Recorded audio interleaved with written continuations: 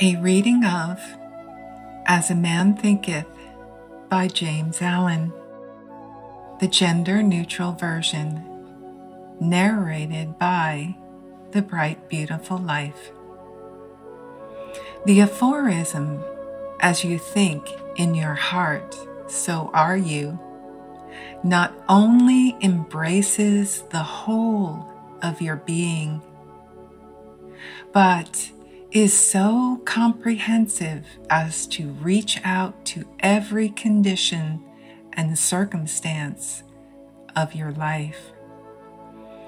You are literally what you think, your character being the complete sum of all of your thoughts. As the plant springs from and could not be without the seed, so every act of yours springs from the hidden seeds of thought and could not have appeared without them. This applies equally to those acts called spontaneous and unpremeditated, as to those which are deliberately executed. Act is the blossom of thought, and joy and suffering are its fruits. Thus, you will garner in the sweet and bitter fruitage of your own husbandry. You are a growth by law, and not a creation by artifice. And cause and effect is as absolute and undeviating in the hidden realm of thought as in the world of visible and material things. A noble and godlike character is not a thing of favor or chance, but is the natural result of continued effort in right thinking, the effect of long cherished association with godlike thoughts. An ignoble and beast-style character, by the same process, is the result of the continued harboring of groveling thoughts. You are made or unmade by yourself. In the armory of thought, you forge the weapons by which you destroy yourself. You also fashion the tools with which you build for yourself heavenly mansions of joy and peace and strength. By the right choice and true application of thought, you ascend to the divine perfection. By the abuse and wrong application of thought, you descend below the level of the beast. Between these two extremes are all the grades of character, and you are their maker and master. Of all the beautiful truths pertaining to the soul, which have been restored and brought to light in this age, none is more gladdening or fruitful of divine promise and confidence than this, that you are the master of thought, the molder of character, and the maker and shaper of condition, environment, and destiny. As a being of power, intelligence, and love, and the Lord of your own thoughts, You hold the key to every situation and contain within yourself that transforming and regenerative agency by which you may make yourself what you will. You are always the master, even in your weakest and most abandoned state. But in your weakness and degradation, you are the foolish master who misgoverns your household.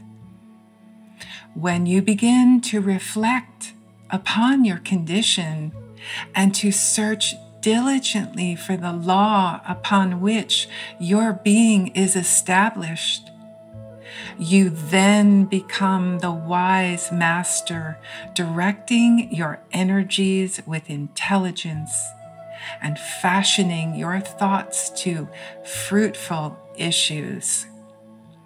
Such is the conscious master.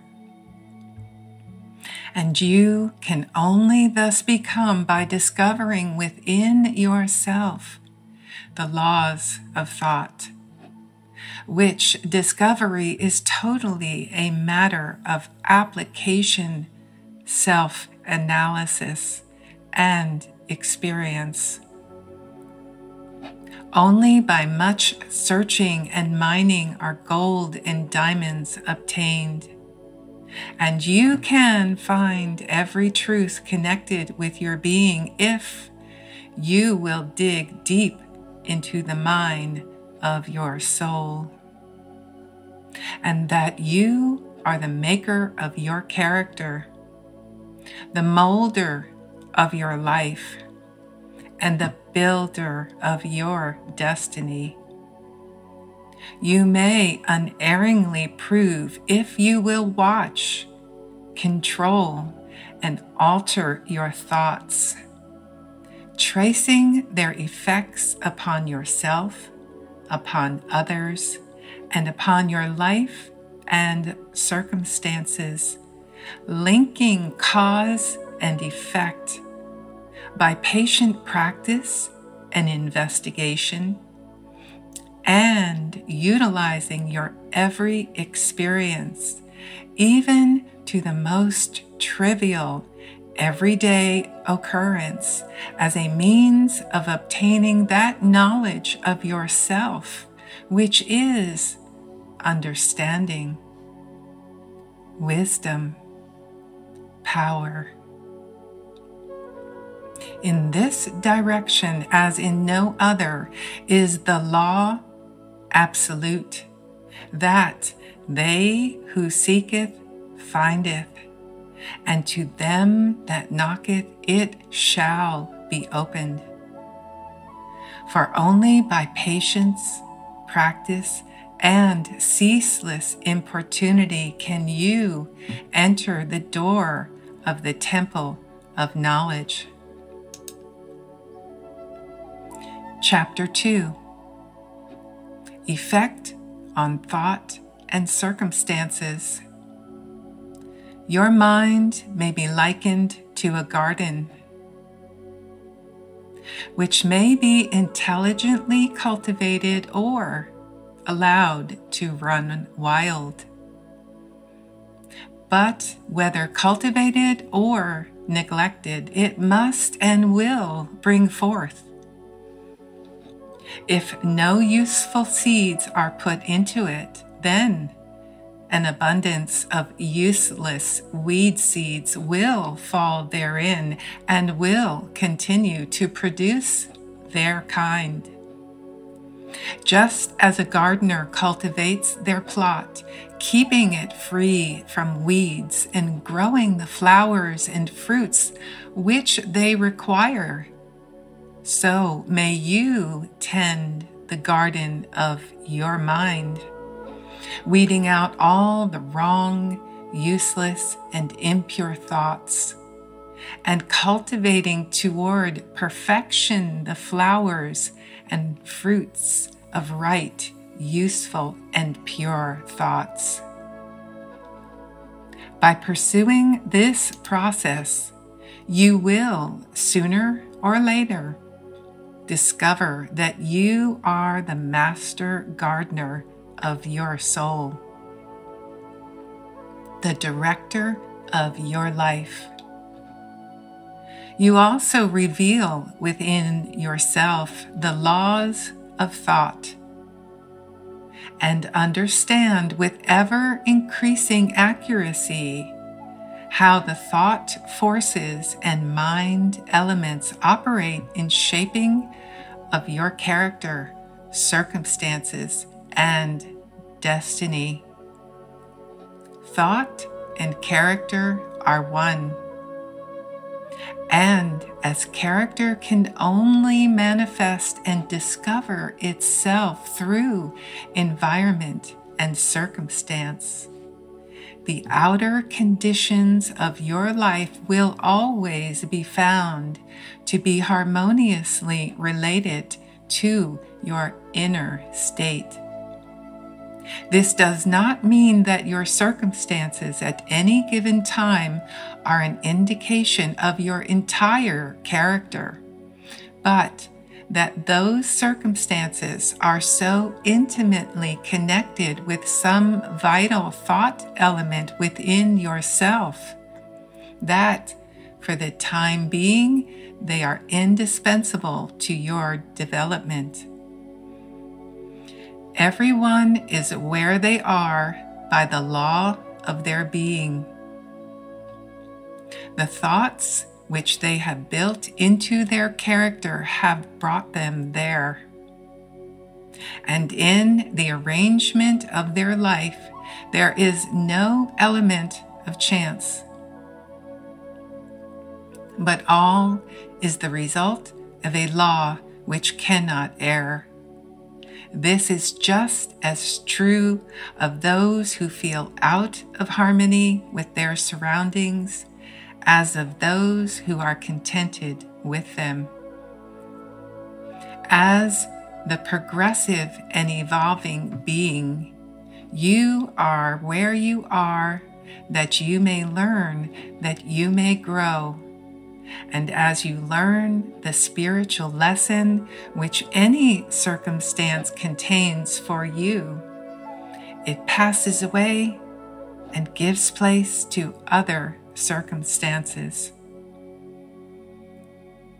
You are buffeted by circumstances so long as you believe yourself to be the creature of outside conditions. But when you realize that you are a creative power and that you may command the hidden soil and seeds of your being, out of which circumstances grow, then you become the rightful master of yourself.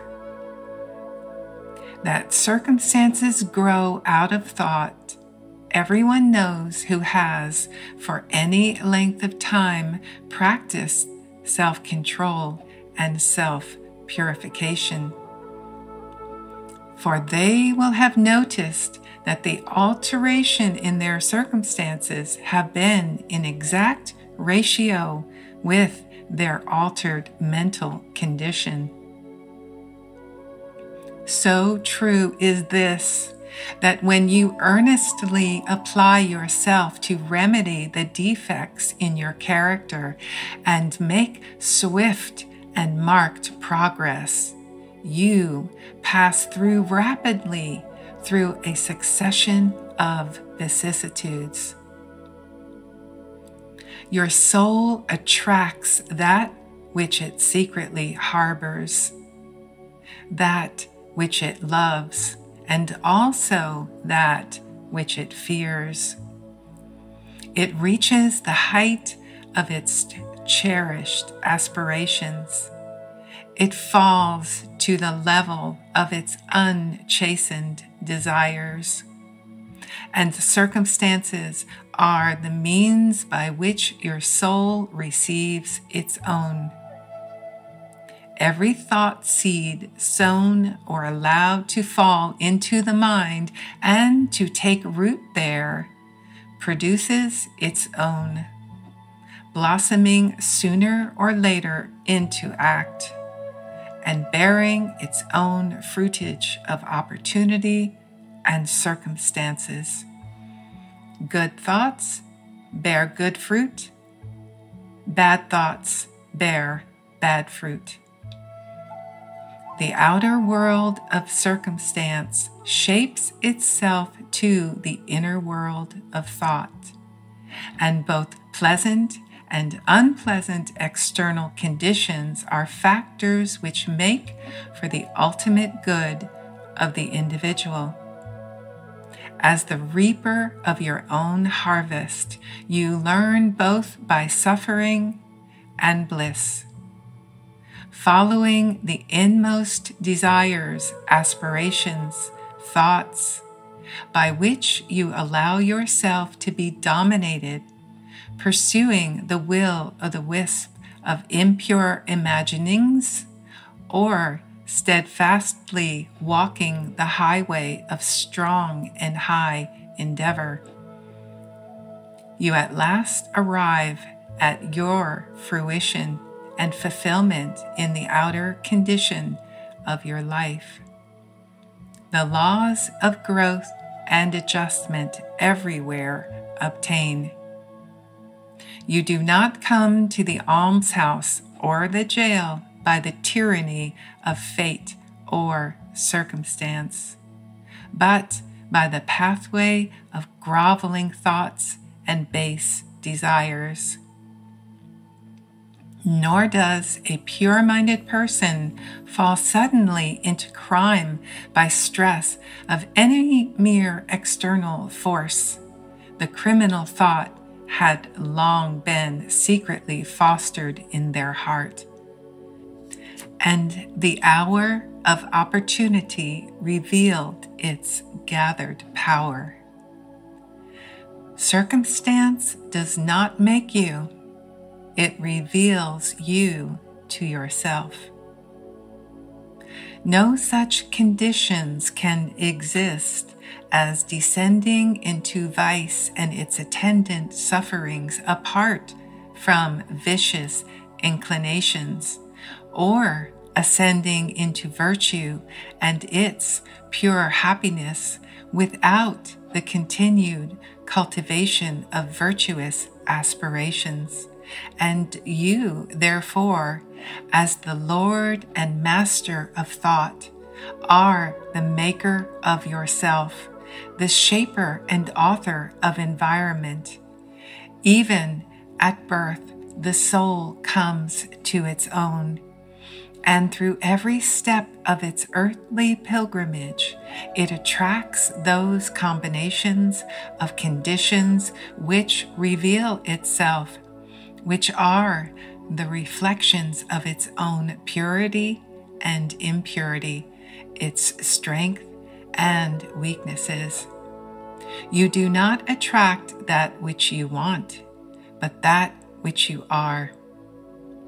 Your whims, fancies, and ambitions are thwarted at every step, but their inmost thoughts and desires are fed with their own food, be it foul or clean. The divinity that shapes our ends is in ourselves. It is our very self. You are manacled only by yourself. Thought and action are the jailers of fate. They imprison being base. They are also the angels of freedom. They liberate being noble. Not what you wish and pray for do you get, but what you justly earn. Your wishes and prayers are only gratified and answered when they harmonize with your thoughts and actions. In the light of this truth, what then is the meaning of fighting against circumstances? It means that you are continually revolting against an effect without, while all the time you are nourishing and preserving its cause in your heart. That cause may take the form of a conscious vice or an unconscious weakness, but whatever it is, it stubbornly retards the efforts of its possessor, and thus calls aloud for remedy. You are anxious to improve your circumstances, but are unwilling to improve yourself. You therefore remain bound. The person who does not shrink from self-crucifixion can never fail to accomplish the object upon which their heart is set. This is as true of earthly as of heavenly things. Even the person whose sole object is to acquire wealth must be prepared to make great personal sacrifices before they can accomplish their object. And how much more so they who would realize a strong and well-poised life. Here is a person who is wretchedly poor. They are extremely anxious that their surroundings and home comforts should be improved. Yet, all the time they shrink their work and consider they are justified in trying to deceive their employer on the ground of the insufficiency of their wages. Such a person does not understand the simplest rudiments of those principles, which are the basis of true prosperity, and is not only totally unfitted to rise out of their wretchedness, but is actually attracting to themselves a still deeper wretchedness by dwelling in and acting out indolent and deceptive thoughts. Here is a rich person who is the victim of a painful and persistent disease as the result of gluttony. They are willing to give large sums of money to get rid of it, but they will not sacrifice their gluttonous desires. They want to gratify their taste for rich and unnatural viands, and have their health as well. Such a person is totally unfit to have health because they have not yet learned the first principle of a healthy life. Here is an employer of labor who adopts crooked measures to avoid paying the regulation wage, and in the hope of making larger profits reduces the wages of their employees. Such a person is altogether unfitted for prosperity. And when they find themselves bankrupt, both as regards to reputation and riches, they blame circumstances, not knowing that they are the sole author of their condition. I have introduced these three cases merely as illustrative of the truth that you are the cause, though nearly always unconsciously, of all your circumstances, and that whilst aiming at a good end, you are continually frustrating its accomplishment by encouraging thoughts and desires which cannot possibly harmonize with that end. Such cases could be multiplied and varied almost indefinitely. But that is not necessary, as the reader can, if you so resolve, trace the action of the laws of thought in your own mind and life, and until this is done, mere external facts cannot serve as a ground of reasoning. Circumstances, however, are so complicated, thought is so deeply rooted, and the conditions of happiness vary so vastly with individuals, that your entire soul condition, although it may be known to yourself, cannot be judged by another from the external aspect of their life alone. You may be honest in some certain directions, yet suffer privations. You may be dishonest in certain directions, yet acquire wealth. But the conclusion usually formed that people fail because of their particular honesty, and that the other prospers because of their particular dishonesty, is the result of a superficial judgment, which assumes that the dishonest person is almost totally corrupt and the honest person almost entirely virtuous. In the light of a deeper knowledge and wider experience, such judgment is found to be erroneous. The dishonest person may have some admirable virtues which the other does not possess, and the honest person obnoxious vices which are absent in the other.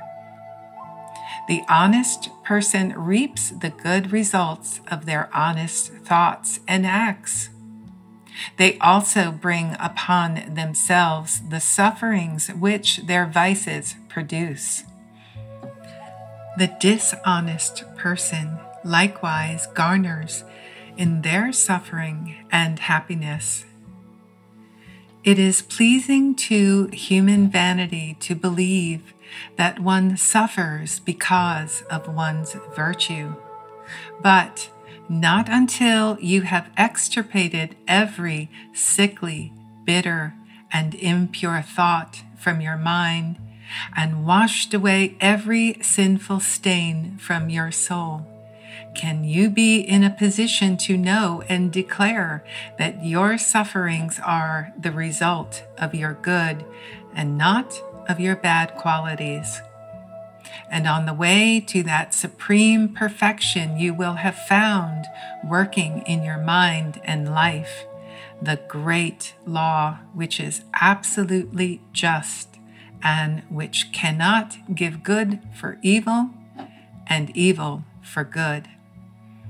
Possessed of such knowledge, you will then know, looking back upon your past ignorance and blindness, that your life is and always was justly ordered, and that all your past experiences, good and bad, were the equitable outworking of your evolving yet unevolved self.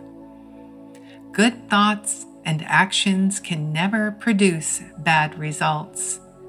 Bad thoughts and actions can never produce good results.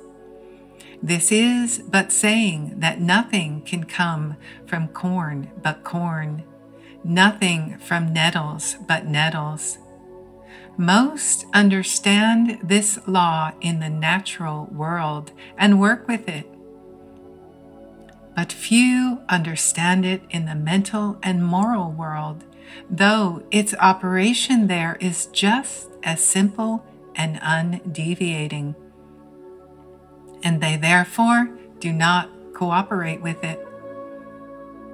Suffering is always the effect of wrong thought in some direction. It is an indication that you are out of harmony with yourself, with the law of your being. The sole and supreme use of suffering is to purify, to burn out all that is useless and impure. Suffering ceases for those who are pure. There could be no object in burning gold after the dross has been removed, and a perfectly pure and enlightened being could not suffer. The circumstances which you encounter with suffering are the result of your own mental inharmony. The circumstances which you encounter with blessedness are the result of your own mental harmony.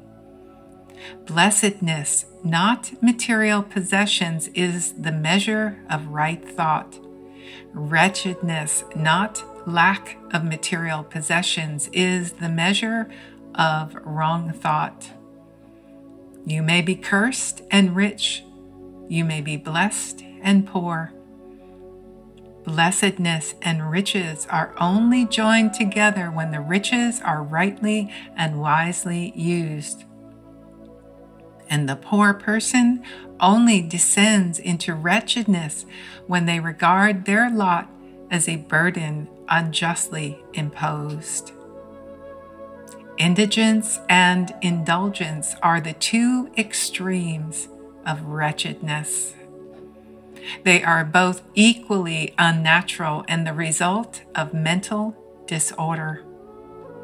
You are not rightly conditioned until you are happy, healthy, and a prosperous being. And happiness, health, and prosperity are the result of a harmonious adjustment of the inner with the outer, of you with your surroundings.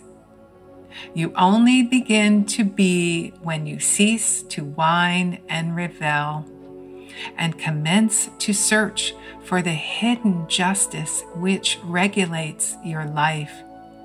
And as you adapt your mind to that regulating factor, you cease to accuse others as the cause of your condition, and build yourself up in strong and noble thoughts.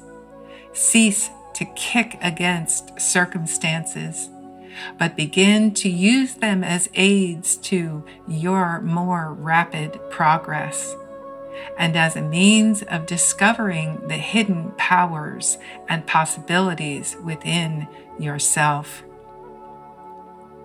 Law, not confusion, is the dominating principle in the universe. Justice, not injustice, is the soul and substance of life. And righteousness, not corruption, is the molding and moving force in the spiritual government of the world. This being so, you have but to right yourself to find that the universe is right. And during the process of putting yourself right, you will find that as you alter your thoughts toward things and other people will alter toward you. The proof of this is in every person, and it therefore admits of easy investigation by systematic introspection and self-analysis. Let yourself radically alter your thoughts, and you will be astonished at the rapid transformation it will effect in the material conditions of your life. You imagine that thought can be kept secret, but it cannot. It rapidly crystallizes into habit, and habit solidifies into circumstance. Bestial thoughts crystallize into habits of drunkenness and sensuality, which solidify into circumstances of destruction and disease. Impure thoughts of every kind crystallize into enervating and confusing habits, which solidify into distracting and adverse circumstances. Thoughts of fear, doubt, and indecision crystallize into weak and irresolute habits, which solidify into circumstances of failure, indigence, and slavish dependence. Lazy thoughts crystallize into habits of uncleanliness and dishonesty, which solidify into circumstances of foulness and beggary. Hateful and condemnatory thoughts crystallize into habits of accusation and violence, which solidify into circumstances of injury and persecution. Selfish thoughts of all kinds crystallize into habits of self-seeking, which solidify into circumstances more or less distressing. On the other hand, beautiful thoughts of all kinds crystallize into habits of grace and kindliness, which solidify into genial and sunny circumstances. Pure thoughts crystallize into habits of temperance and self-control, which solidify into circumstances of repose and peace. Thoughts of courage, self-reliance, and decision crystallize into positive habits, which solidify into circumstances of success, plenty, and freedom. Energetic thoughts crystallize into habits of cleanliness and industry, which solidify into circumstances of pleasantness. Gentle and forgiving thoughts crystallize into habits of gentleness, which solidify into protective and preservative circumstances. Loving and unselfish thoughts crystallize into habits of self-forgetfulness for others, which solidify into circumstances of sure and abiding prosperity and true riches. A particular train of thought persisted in, be it good or bad, cannot fail to produce its results on the character and circumstances. You cannot directly choose your circumstances, but you can choose your thoughts, and so indirectly yet surely shape your circumstances. Nature helps you to the gratification of the thoughts which you most encourage, and opportunities are presented which will most speedily bring to the surface both good and evil thoughts. Cease from your sinful thoughts, and all the world will soften toward you and be ready to help you. Put away your weakly and sickly thoughts, and opportunities will spring up on every hand to aid your strong resolve. Encourage good thoughts, and no hard fate shall bind you down to wretchedness and shame. The world is your kaleidoscope, and the varying combinations of colors which at every succeeding moment it presents to you are the exquisitely adjusted pictures of your ever-moving thoughts. Chapter 3. Effect of thought on health and the body. Your body is the servant of your mind. It obeys the operations of your mind, whether they be deliberately chosen or automatically expressed. At the bidding of unlawful thoughts, your body sinks rapidly into disease and decay. At the command of glad and beautiful thoughts, your body becomes clothed with youthfulness and beauty. Disease and health, like circumstances, are rooted in your thoughts. Sickly thoughts will express themselves through a sickly body. Thoughts of fear have been known to kill people as speedily as a bullet, and they are continually killing thousands of people just as surely, though less rapidly. The people who live in fear of disease are the people who get it. Anxiety quickly demoralizes the whole body and lays it open to the entrance of disease. While impure thoughts, even if not physically indulged, will soon shatter the nervous system. Strong, pure, and happy thoughts build up your body in vigor and grace. The body is a delicate and plastic instrument which responds readily to the thoughts by which it is impressed, and habits of thought will produce their own effect, good or bad, upon it. You will continue to have impure and poisoned blood so long as you propagate unclean thoughts. Out of a clean heart comes a clean life and a clean body. Out of a defiled mind proceeds a defiled life and corrupt body.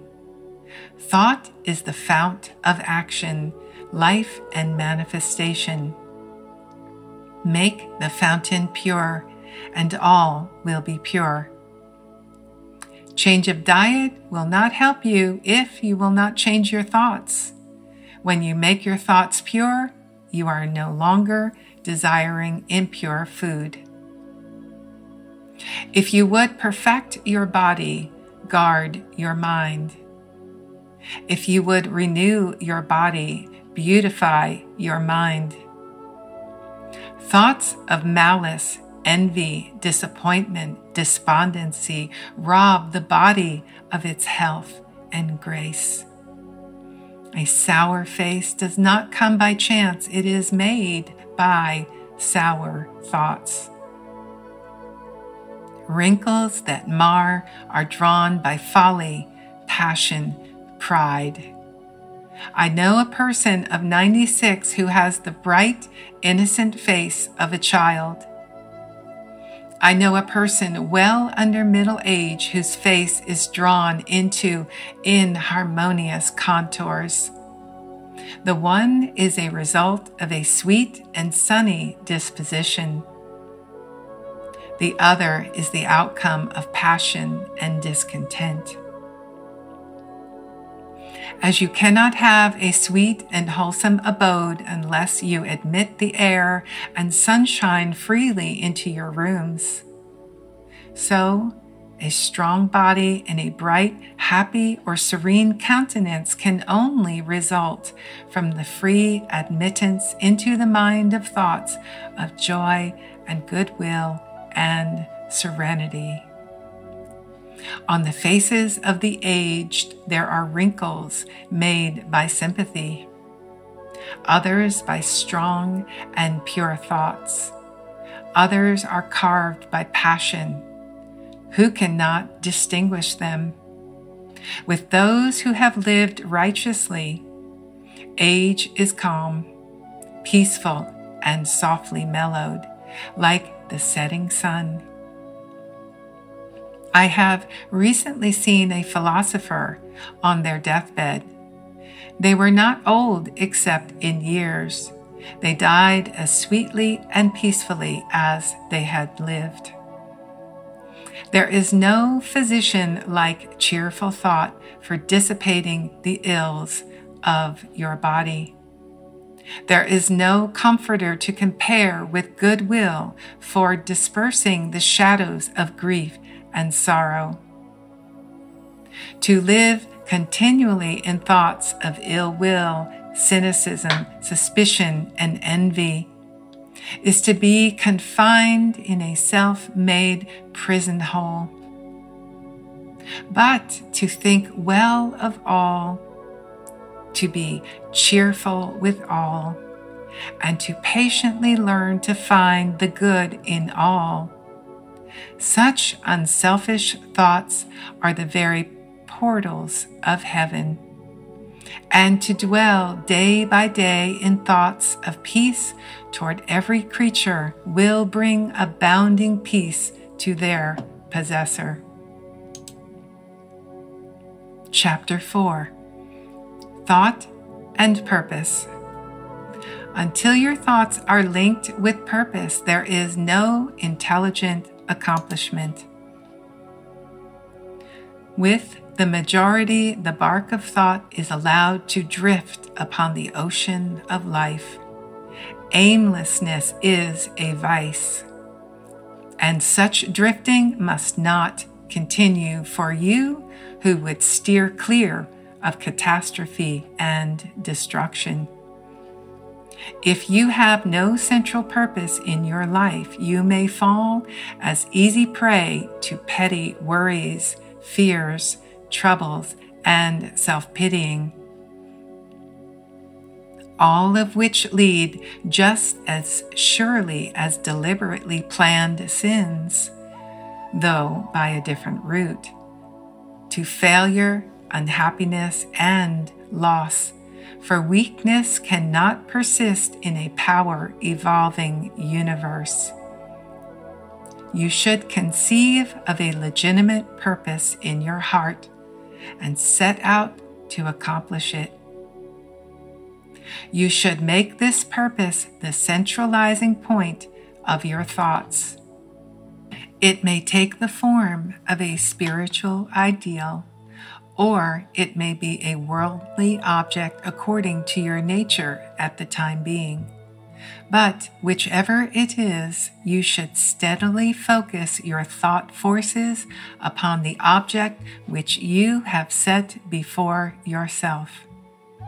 You should make this purpose your supreme duty, and you should devote yourself to its attainment, not allowing your thoughts to wander away into ephemeral fantasies, longings, and imaginings.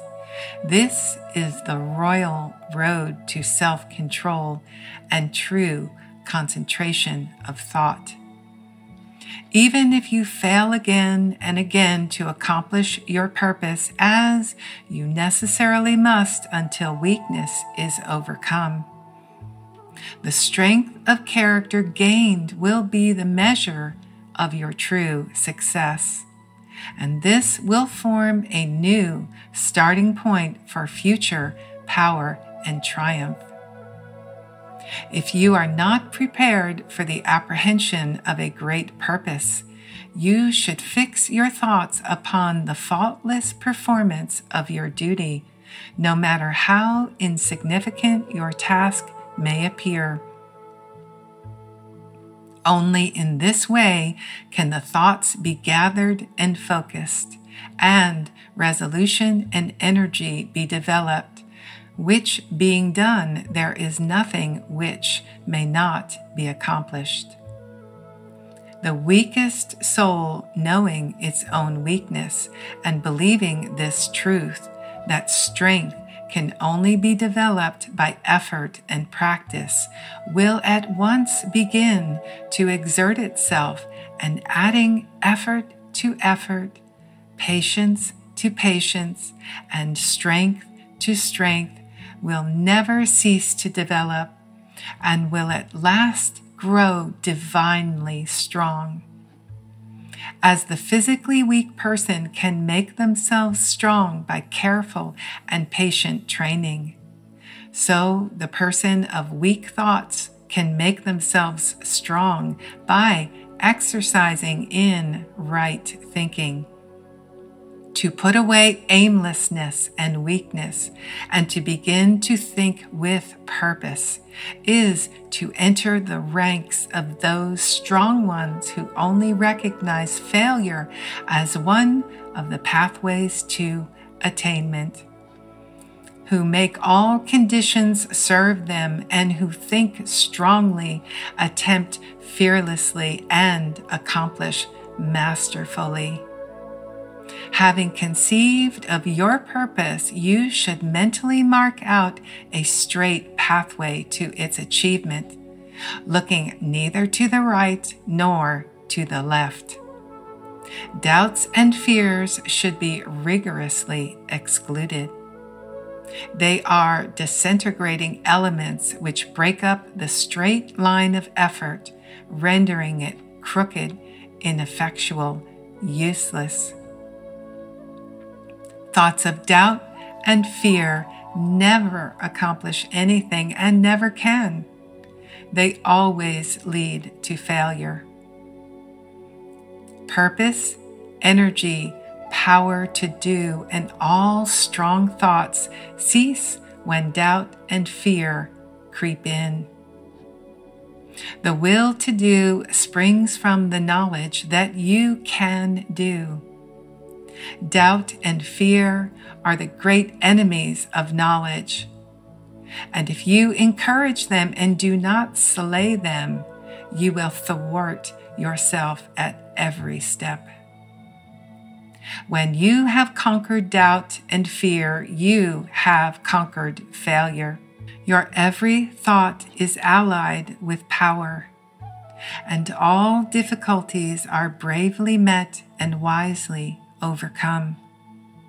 Your purposes are seasonably planted, and they bloom and bring forth fruit which does not fall prematurely to the ground.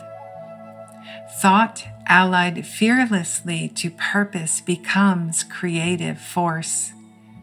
When you know this, you are ready to become something higher and stronger than a mere bundle of wavering thoughts and fluctuating sensations.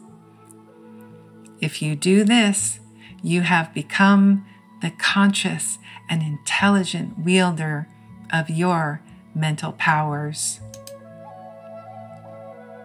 Chapter 5. The Thought Factor in Achievement. All that you achieve and all that you fail to achieve is the direct result of your own thoughts. In a justly ordered universe where loss and equipoise would mean total destruction, individual responsibility must be absolute. Your weakness and strength, purity and impurity are your own and not another person's. They are brought about by yourself and not by another. And they can only be altered by yourself, never another. Your condition is also your own and not another person's. Your sufferings and your happiness are evolved from within. As you think, so you are.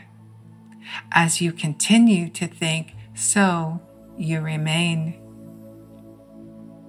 A strong person cannot help a weaker unless the weaker is willing to be helped. And even then, the weak person must become strong of themselves. They must, by their own efforts, develop the strength which they admire in another. None but yourself can alter your condition. It has been usual for people to think and say, many people are slaves because one is an oppressor. Let us hate the oppressor. Now, however, there is among an increasing few a tendency to reverse this judgment and to say, one person is an oppressor because many are slaves. Let us despise the slaves. The truth is that oppressor and slave are co-operators in ignorance, and while seeming to afflict each other, are in reality afflicting themselves. A perfect knowledge perceives the action of law in the weakness of the oppressed and misapplied power of the oppressor. A perfect love, seeing the suffering which both states entail, condemns neither. A perfect compassion embraces both oppressor and oppressed. When you have conquered weakness and have put away all selfish thoughts, you belong neither to oppressor nor oppressed. You are free. You can only rise, conquer, and achieve by lifting up your thoughts. You can only remain weak and abject and miserable by refusing to lift up your thoughts. Before you can achieve anything, even in worldly things, you must lift up your thoughts above slavish animal indulgence. You may not, in order to succeed, give up all animality and selfishness by any means, but a portion of it at least must be sacrificed.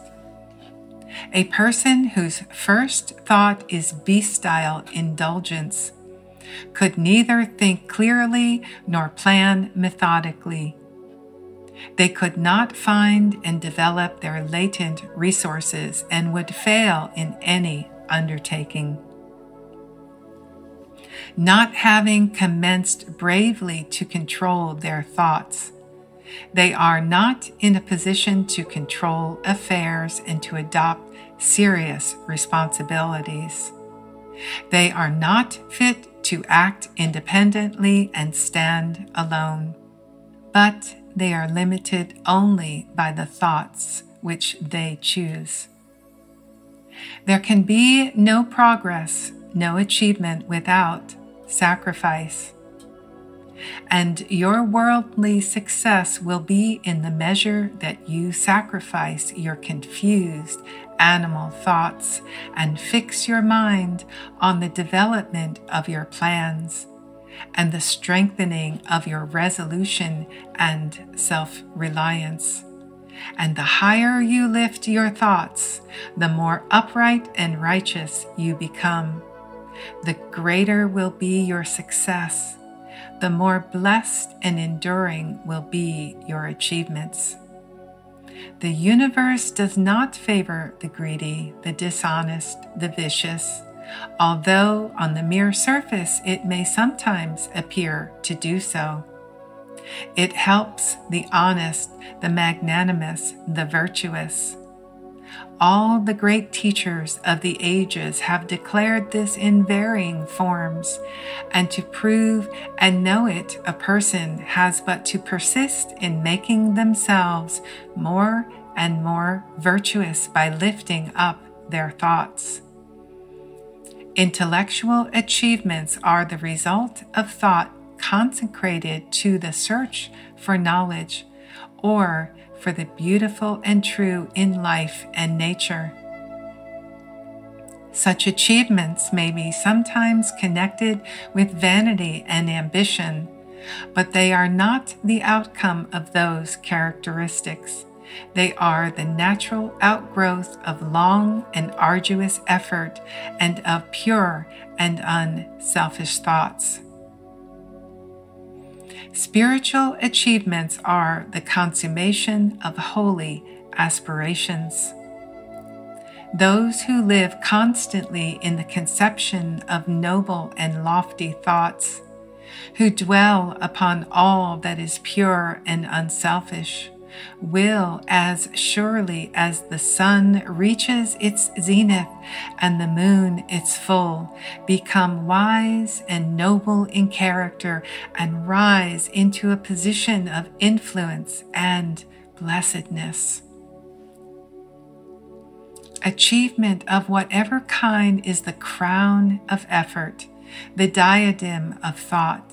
By the aid of self-control, resolution, purity, righteousness, and well-directed thought, you ascend. By the aid of animality, indolence, impurity, corruption, and confusion of thought, you will descend. You may rise to high success in the world and even to lofty altitudes in the spiritual realm, and again descend into weakness and wretchedness by allowing arrogant, selfish, and corrupt thoughts to take possession of you.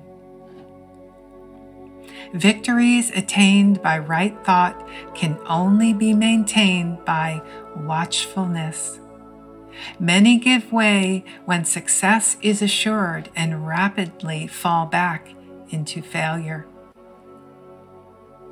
All achievements, whether in business, intellectual, or spiritual world, are the result of definitely directed thought, are governed by the same law, and are of the same method. The only difference lies in the object of attainment. Those who would accomplish little must sacrifice little. Those who would achieve much must sacrifice much. Those who would attain highly must sacrifice greatly. Chapter 6. Visions and Ideals. The dreamers are the saviors of the world. As the visible world is sustained by the invisible, so society, with all their trials and sins and sordid vocations, are nourished by the beautiful visions of their solitary dreamers. Humanity cannot forget its dreamers. It cannot let their ideals fade and die. It lives in them. It knows them in the realities which it shall one day see and know. Composer, sculptor, painter, poet, prophet, sage, these are the makers of the afterworld, the architects of heaven. The world is beautiful because they have lived. Without them, laboring humanity would perish.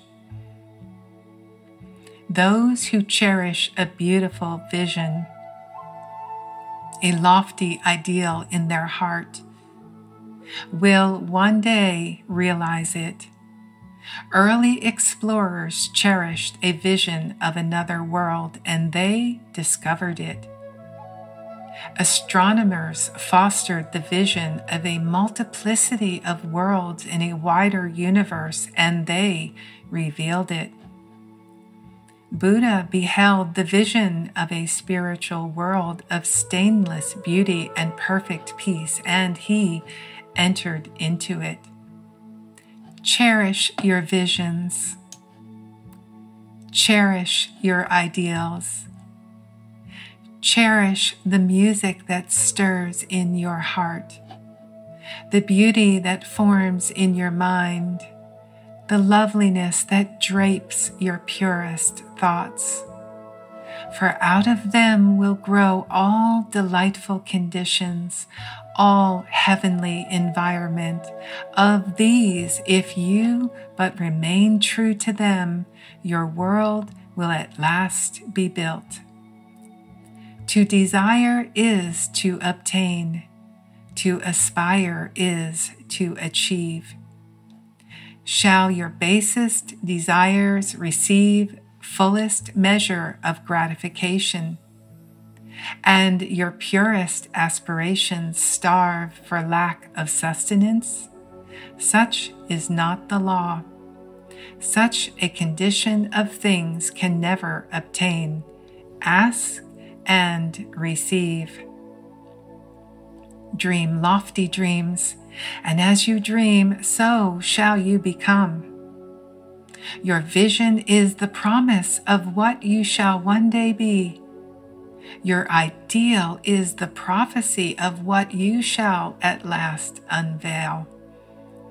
The greatest achievement was at first and for a time a dream. The oak sleeps in the acorn. The bird waits in the egg. And in the highest vision of the soul, a waking angel stirs. Dreams are the seedlings of realities. Your circumstances may be uncongenial, but they shall not long remain if you but perceive an ideal and strive to reach it. You cannot travel within and stand still without. Here are youth hard-pressed by poverty and labor, confined to long hours in an unhealthy workshop, unschooled and lacking all the arts of refinement. But they dream of better things. They think of intelligence, of refinement, of grace and beauty. They conceive of, mentally build up, an ideal condition of life, the vision of a wider liberty, and a larger scope takes possession of them.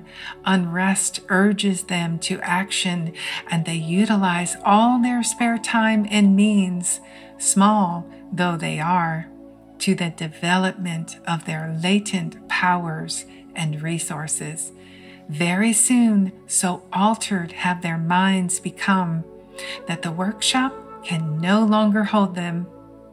It has become so out of harmony with their mentality that it falls out of their life as a garment is cast aside.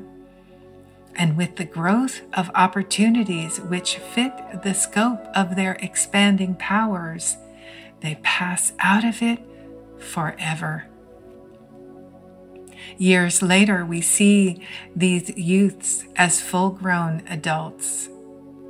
We find them a master of certain forces of the mind, which they wield with worldwide influence and almost unequaled power. In their hands, they hold the cords of gigantic responsibilities. They speak and lives are changed.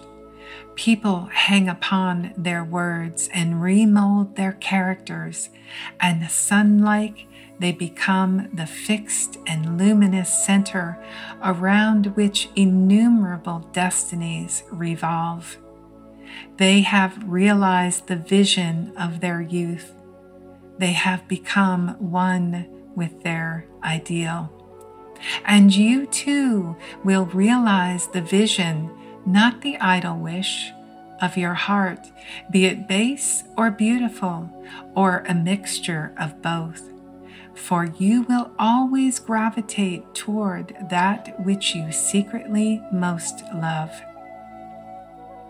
Into your hands will be placed the exact results of your own thoughts. You will receive that which you earn, no more, no less. Whatever your present environment may be, you will fail, remain, or rise with your thoughts, your vision, your ideal. You will become as small as your controlling desire, as great as your dominant aspiration. In the beautiful words of Stanton Kirkham Davis, you may be keeping accounts, and presently you shall walk out of the door that for so long has seemed to you the barrier of your ideals, and shall find yourself before an audience, the pen still behind your ear, the ink stains on your fingers, and then and there shall pour out of the torrent of your inspiration. You may be driving sheep, and you shall wander to the city, bucolic and open mouthed, shall wander under the intrepid guidance of the Spirit into the studio of the Master. And after a time he shall say, I have nothing more to teach you. And now you have become the Master, who did so recently dream of great things while driving sheep. You shall lay down the saw and the plane to take upon yourself the regeneration of the world. The thoughtless, the ignorant, and the indolent, seeing only the apparent effects of things and not the things themselves, talk of luck, of fortune, and chance. Seeing people grow rich, they say how lucky they are. Observing others become intellectual, they exclaim how highly favored they are.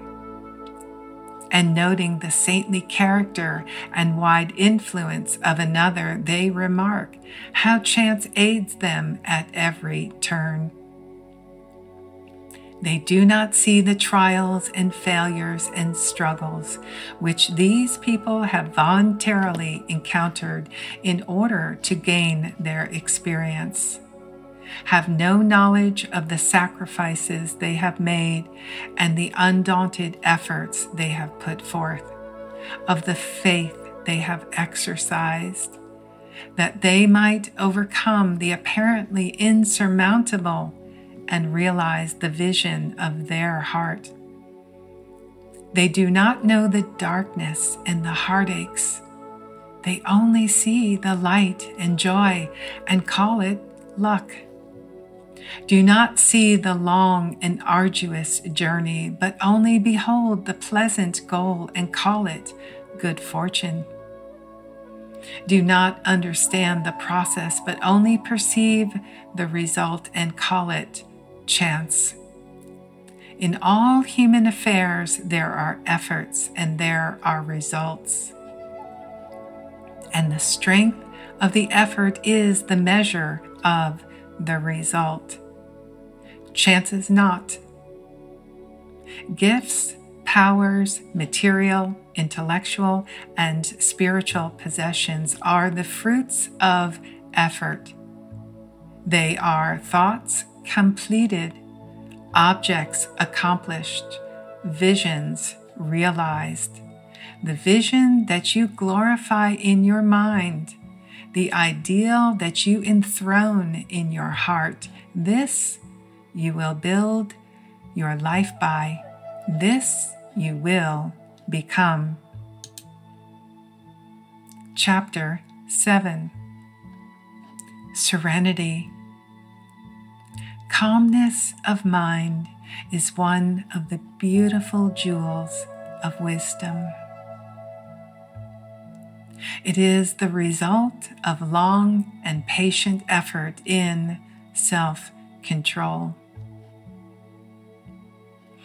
Its presence is an indication of ripened experience and of a more than ordinary knowledge of the laws and operations of thought. You become calm in the measure that you understand yourself as a thought-evolved being. For such knowledge necessitates the understanding of others as the result of thought. And as you develop a right understanding and see more and more clearly the internal relations of things by the action of cause and effect, you cease to fuss and fume and worry and grieve, and remain poised, steadfast, serene. The calm person, having learned how to govern themselves, knows how to adapt to others.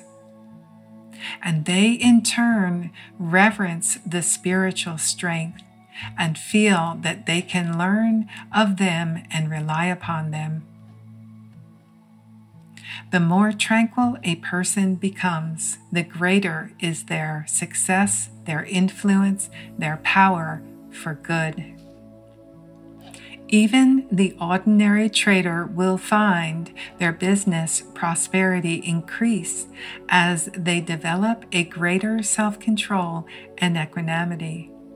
For people will always prefer to deal with a person whose demeanor is strongly equitable. The strong, calm person is always loved and revered. They are like a shade-giving tree to a thirsty land, or a sheltering rock in a storm. Who does not love a tranquil heart, a sweet-tempered, balanced life?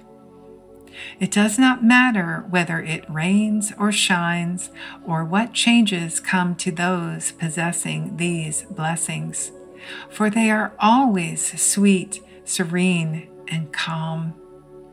That exquisite poise of character, which we call serenity, is the last lesson of culture. It is the flowering of life, the fruitage of the soul.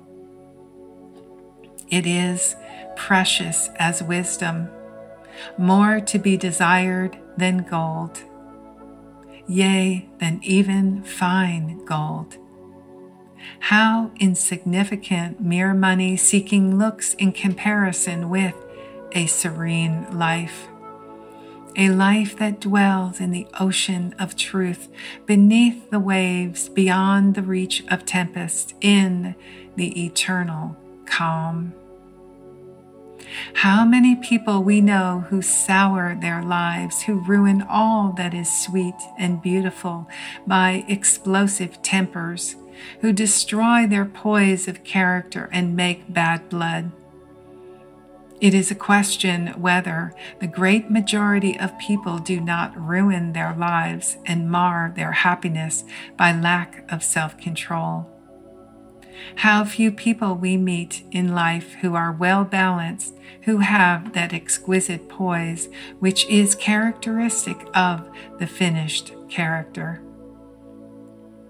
Yes, humanity surges with uncontrolled passion, is tumultuous with ungoverned grief, is blown about by anxiety and doubt. Only the wise person, only those whose thoughts are controlled and purified, make the winds and the storms of the soul obey them.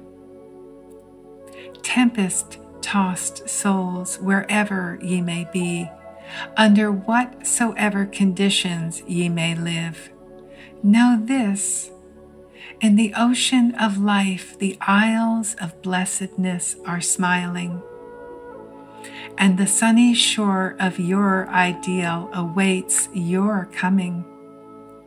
Keep your hand firmly upon the helm of thought. In the bark of your soul reclines the commanding master. You are but asleep. Wake yourself. Self-control is strength. Right thought is mastery. Calmness is power. Say unto your heart, peace, be still. We hope you enjoyed this reading of the gender-neutral version of As a Man Thinketh, narrated by The Bright Beautiful Life.